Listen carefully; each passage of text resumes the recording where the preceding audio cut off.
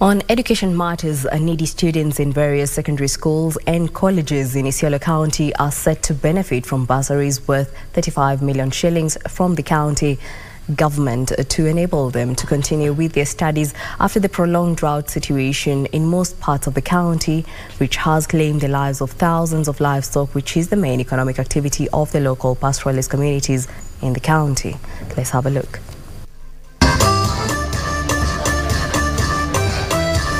It is a sigh of relief to parents and students in Isiolo after the county government unveiled a 35 million shilling bursary kitty to help needy students in the county to continue with their studies. We are in the process of sourcing an additional 65 million to go to the bursary kitty.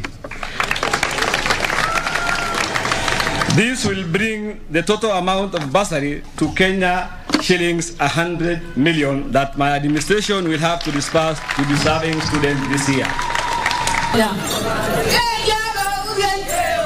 Speaking during the launch of the bursary program, Isiolo Governor Abdi Ibrahim Guyo noted that due to high poverty levels and other factors such as prolonged drought in the county, many students drop out of school. My government has in recent past, in partnership with Direct Aid and Malaysia Edu, secured scholarship for 70 of our youth to travel abroad to study medicine, engineering, and other STEM courses.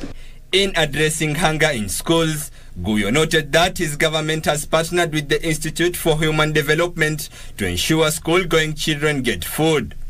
My government has in past few weeks worked with partnership with the Institute for Human Development at Dakar University to formulate Isiolo Early Childhood Development and Education Meal Policy.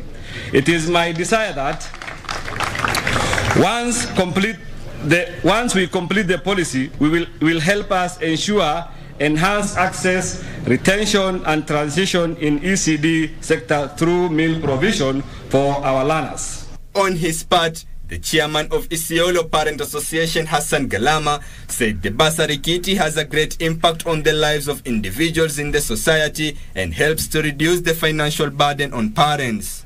Inaenda direct kwa wale mzazi na inafika kwa shule, na hiyo ndio faida ambayo wazazi wanataka. Ni kweli au ni uongo? Hiyo ndio iko na impact kwa wananchi. Bursary iko na impact kubwa sana kwa wananchi, inasaidia na inapunguza burden kwa mzazi. Beneficiaries of this program are expected to form the much needed human resource capital needed in the county.